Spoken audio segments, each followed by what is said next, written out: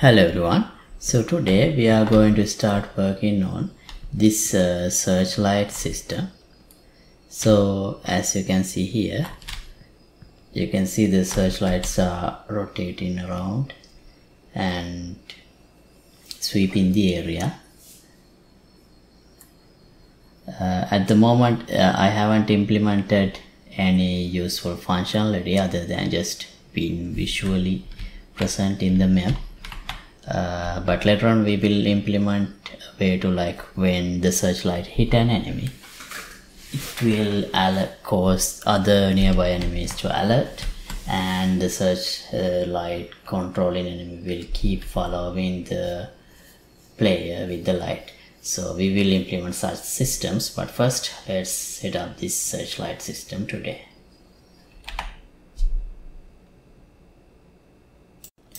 Alright, so to implement a searchlight, I have created some models. So this is the simple searchlight model, and this is the handle of that. So the reason that I have created it as two parts instead of one single skeletal mesh with the ability with some bones to rotate this searchlight is because I want it to rotate through the code, so I would keep this simple. And also I have this platform, this simple platform. I'm gonna set up the searchlight on top of that and perhaps put some enemy also here. Okay, so now first let me put this platform over here. The scale, I think it should be fine. Yeah, and then I have created this folder searchlight inside the blueprint. So here I'm gonna create a blueprint class actor pp searchlight. Right, now let me open that, and first I need to figure out the scale. So let me place the searchlight here. So this is too big, perhaps half the size. Let's see. Yeah, this should be fine. Yeah, this size it's fine. Okay, 0.3. So now I'll first add the searchlight base here, set the scale to 0.3, and then the base of the searchlight under the searchlight base.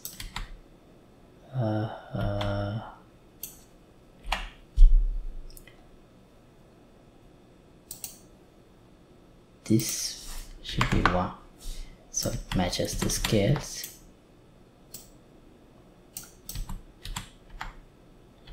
Alright,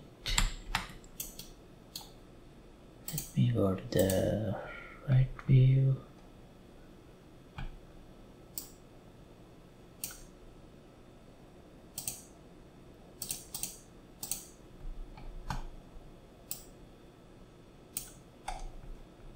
Okay.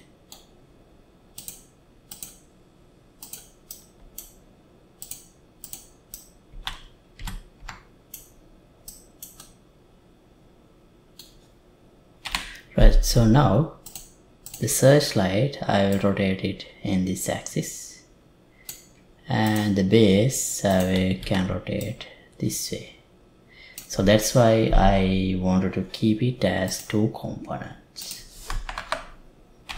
Okay, now the light. So this is the glass.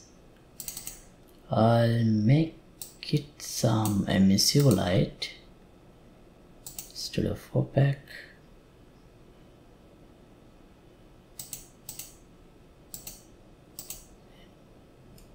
Let's make it unlit. So light color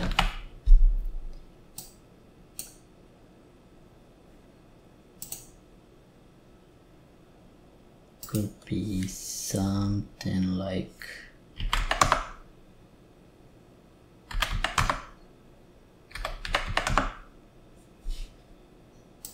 this.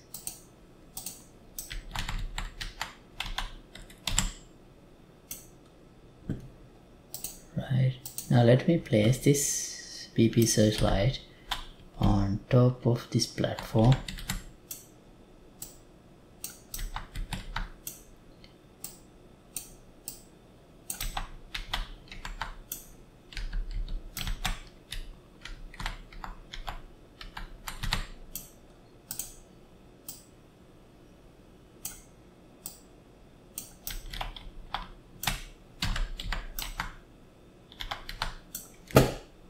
Is this too bright?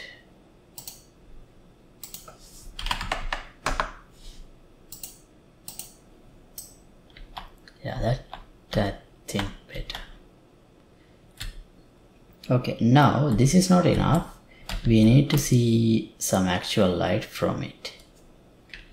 So for that, we will need a spotlight.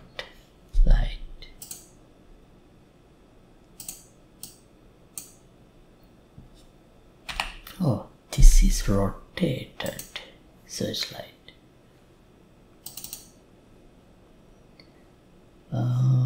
So that means this should be facing the other way.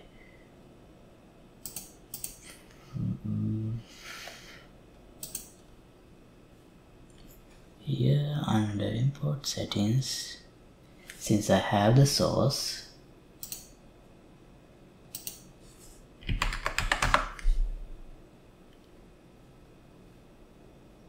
where is the report?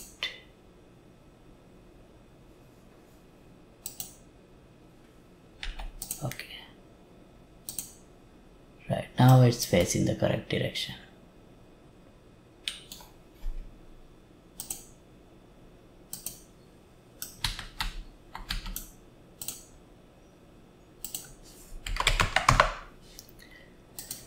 Right, now the light.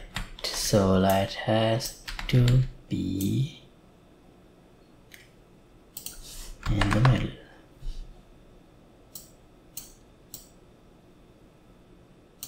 Like this. So it doesn't have to be this white. So we can change 10. Will this work? Yeah. Radius 3000.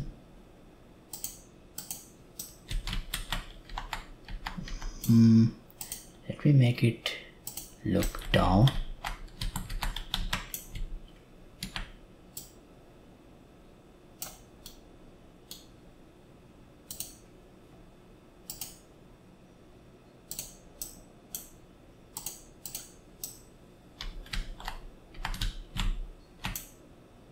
Why am I not seeing any light?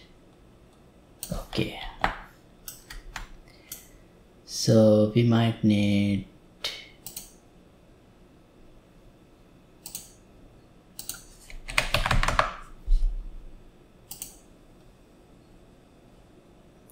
let me select the light. Alright. So actually it does affect this area, but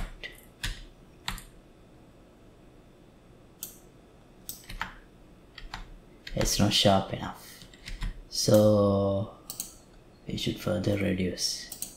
It's too white.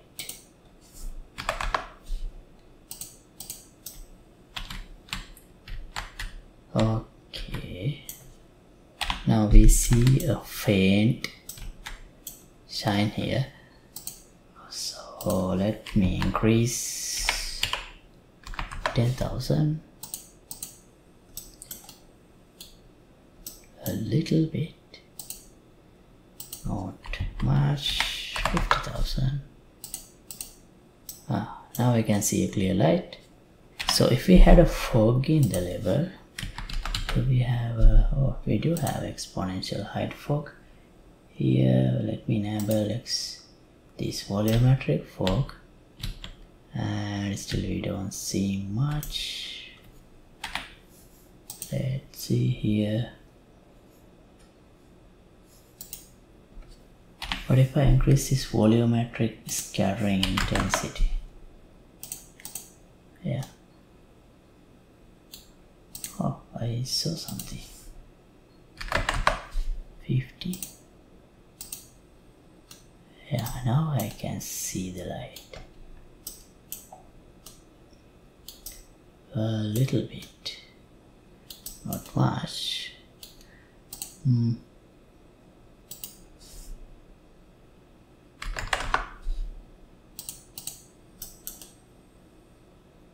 Yeah, now it's very clear.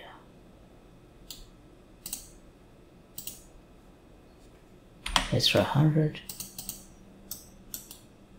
Yeah, it's better. And also this depends on the fog density as well. Yeah, see.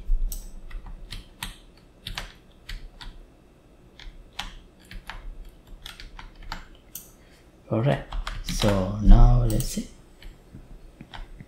Okay, so now we can see the light. It's not rotating or anything, it's just there. Now let's implement a way to make this searchlight rotate. So how can we do that? Let's see.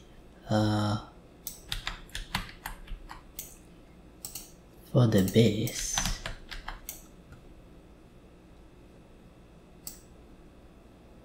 -40 plus 40. So let's rotate the base in between -40 and +40, and the searchlight -30 and maybe -20. Right here, get the base. Let's add a custom event.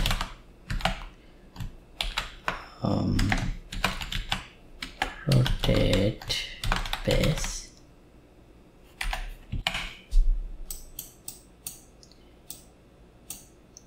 So here I'll use move component to, because I'm gonna use this target relative rotation. I'm not gonna change and make any changes to the movement. I only need to use this, and here we can give over time. Let's say 20 seconds. So it's very convenient to use this node. That's why I am using this. So initially, everything is 0, location wise and rotation wise also it's 0. As I said, I'll first rotate to -40. Oh, sorry. Here -40 over 20 seconds, and then I'll do the same thing until +40 over 40 seconds. No, 20 seconds for shoulders rotation. 𝐒𝐮 is out. Let's enable it and see. And after this, again let's call rotate. Now I think we should have some delay in between. So delay for 5 seconds. Here also it's better to have a delay.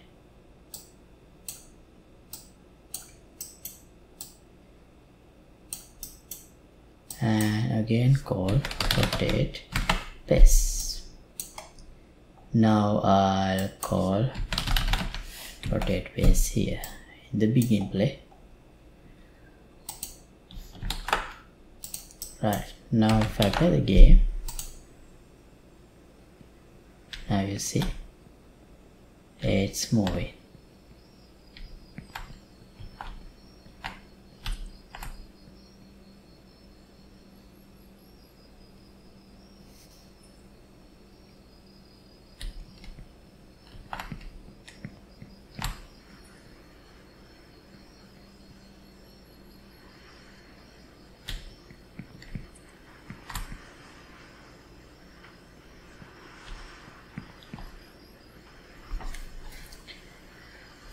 Okay, now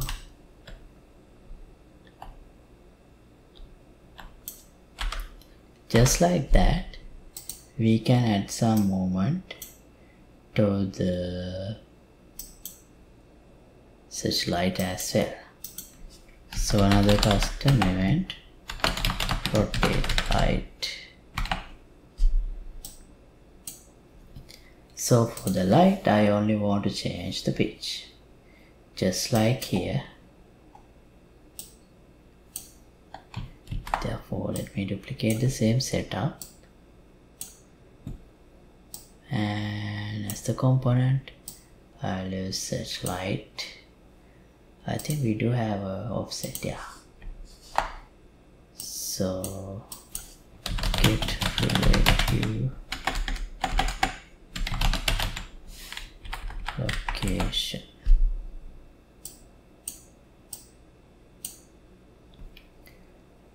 and here -30. So -35 to 25. Let's use that range.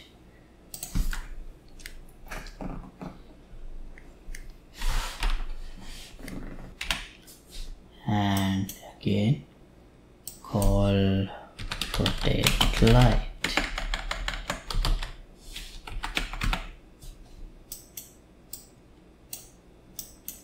Let me reduce this because I kind of felt it's too slow.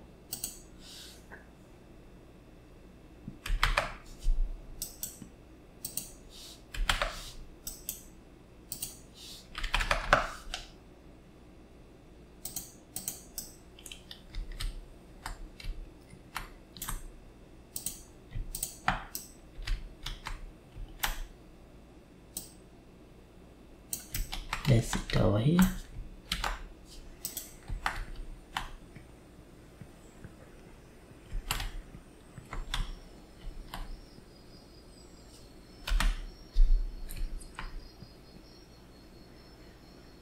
Okay, so I think that's enough for today. Now we have this searchlight, but it doesn't do anything other than just looking around.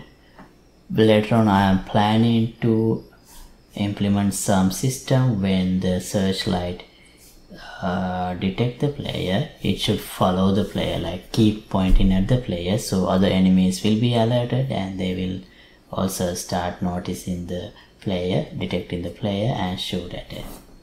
So that's what I'm planning to do with this system. So thanks for watching. As always, updated project files will be available for the download in the Patreon page. Link would be in the description below, and if you like to support my work, you can get the membership of the Patreon club. See you in another episode. Goodbye.